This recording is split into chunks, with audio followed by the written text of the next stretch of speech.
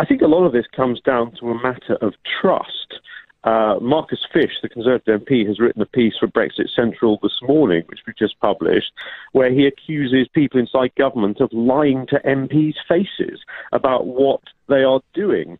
There's a sense almost that if the government were to admit that, yes, it has breached its red lines, but this is the best we could do, there might be a little more sympathy amongst Conservative backbenchers who are uneasy about the deal.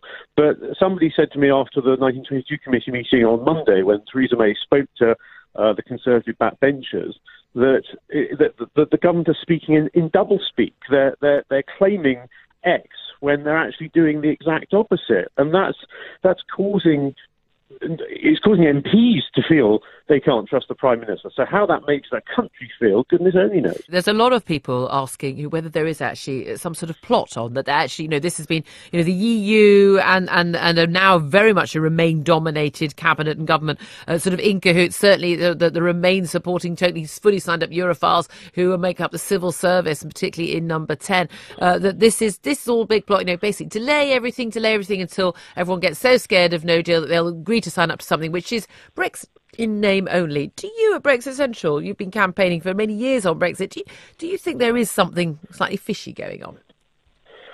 I mean, there are serious people in Westminster whom I respect who actually do take this view that no, there has been this concerted effort behind closed doors on the part of certainly those at the top of the civil service, if not those directly around number 10, in order to do that.